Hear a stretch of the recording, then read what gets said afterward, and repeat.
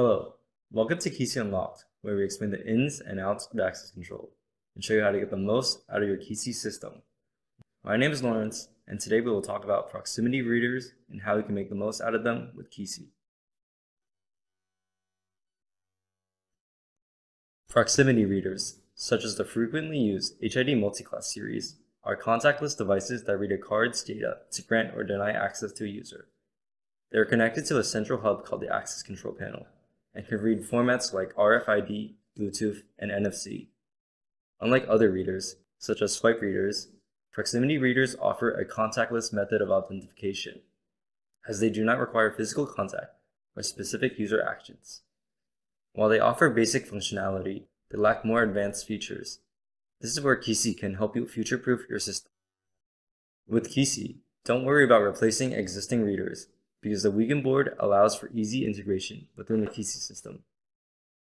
To learn more about the Weekend board, watch the Weekend board episode of Kisi Unlocked.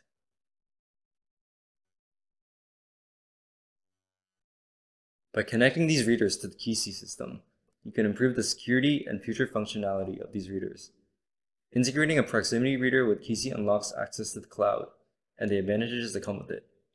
You will be able to remotely unlock through the mobile app, create unlock and access schedules, and monitor activity with real-time analytics. Additionally, you can continue using legacy credentials, which are proximity readers, giving extra flexibility to unlock methods. Whether it's for a small office or a large multi-tenant building, Kisi enhances legacy systems and proximity readers for increased security.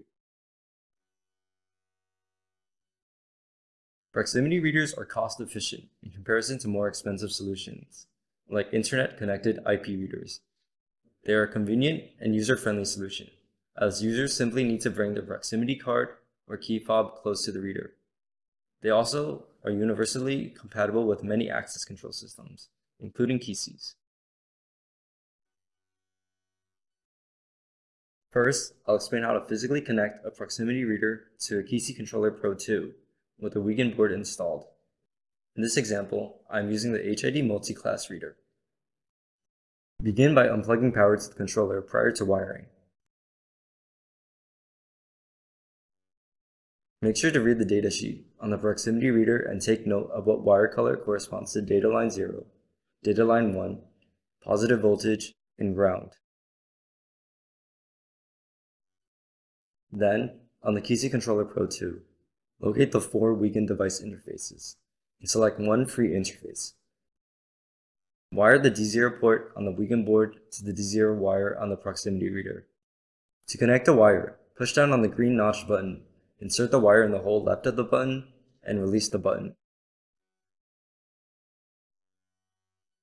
Wire the D1 port on the Weekend board to the D1 port on the proximity reader. Wire the positive port on the Weekend board. Finally, toggle the switch on the Weekend board to reader mode. After plugging the Kisi Controller Pro 2 to power, you should now be able to see the Weekend board on the web dashboard. Now, let's talk about setting up the proximity reader on the Kisi web dashboard. Go to web.kisi.io. Click on Places and select your place.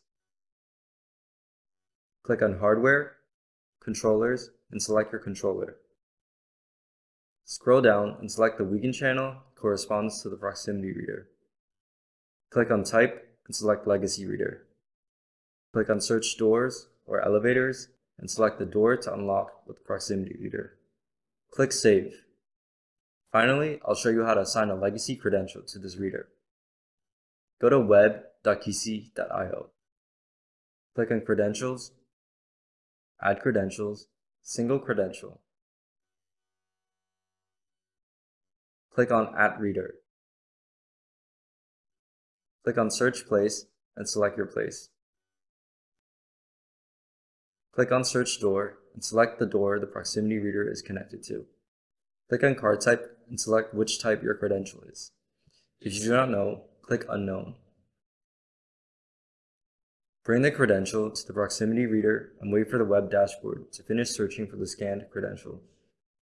Click on Assign to User and type the email of the user who will use this. Click Assign to finish assigning the credential. Click Activate. Now, repeat this process for the rest of your credentials. You can also bulk import your credentials with a custom CSV file. Thanks for watching. Check out the description below for more resources. If you have any questions, make sure to leave a comment. Subscribe to this channel to stay updated on the latest in access control and physical security.